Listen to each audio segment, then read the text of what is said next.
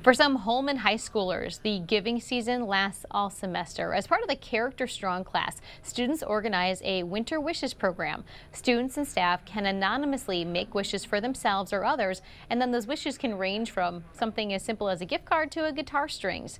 And community members are welcome to come fulfill those wishes along with kids and teachers in the school. Students say giving back has helped them learn some necessary life skills.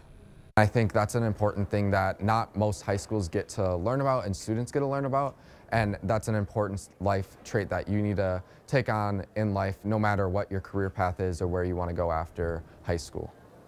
Students and staff already received their wishes this year, but you can always help next season.